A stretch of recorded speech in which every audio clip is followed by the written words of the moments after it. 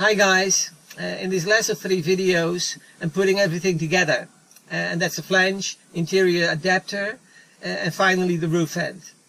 Crucial in this is the number of sealants I'm using, and those are dependent on the materials that I put together. Let's see.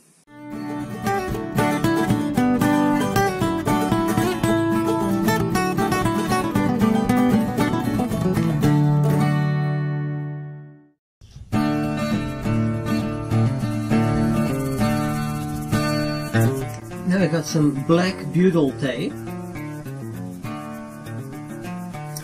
Become a little bit more flexible because of the heat. And I'm going to try to put 2 strips next to each other.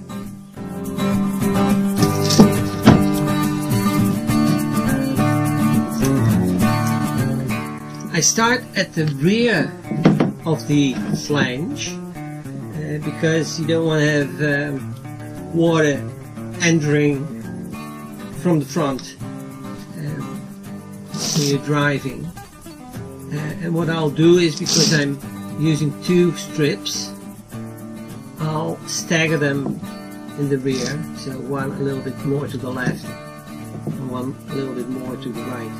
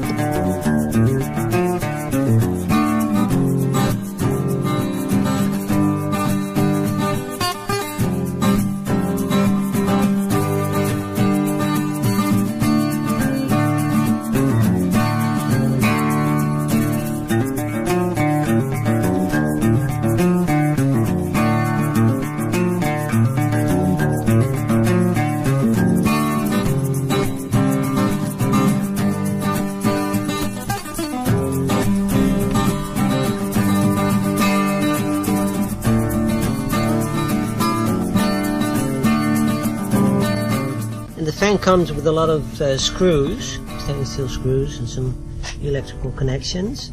Got 4 smaller stainless steel screws, and those have to be used to attach the vent to the flange itself on the outside.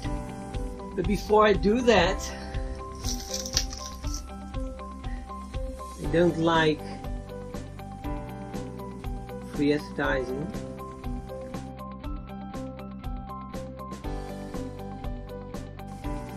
So I'll take off the MaxxAir logo. The solid has to be in an open position first. So.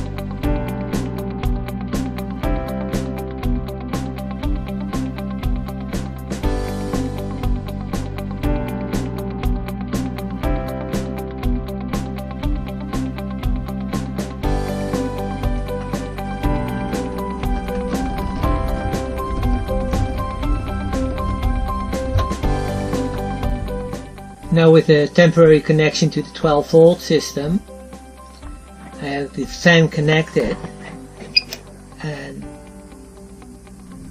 that's how it starts. Then you can go either faster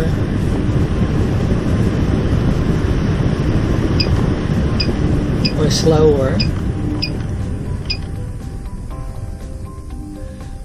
And you can also hold this one to set it to 78 degrees. Lights up. Oh. So it automatically reverses to pull the air out of the van. And this is that you can manually ask for input or output. So it either pulls in cool air from the outside or blows out.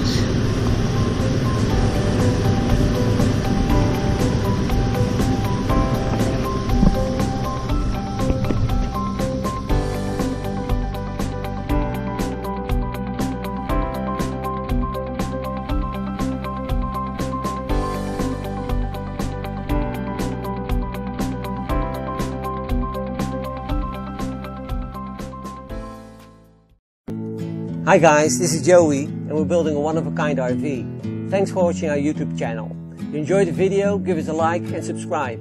Or better yet, leave a comment. Thanks guys. You've done a good job.